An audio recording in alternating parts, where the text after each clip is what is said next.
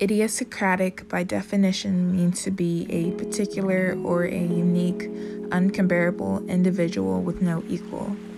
A word I feel describes a girl whose name happens to be Nanye. Unlike any other girl I know, she's the most beautiful and admirable. She has a pretty smile, especially when she smiles with her teeth, though she doesn't like to, and her eyes crease up at the corners.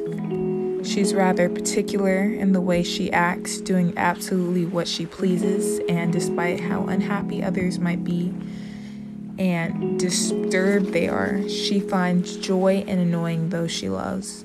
And from time to time, she does some very questionable things. For example, falling to the floor, making scenes, wanting to square up on people, and for some odd reason, she's convinced herself she's some type of gangster.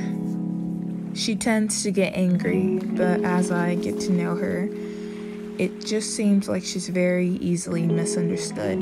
And despite how much we don't get along, when I go through our pictures, I'm glad that she was my sister all these years and that we didn't exactly grow apart.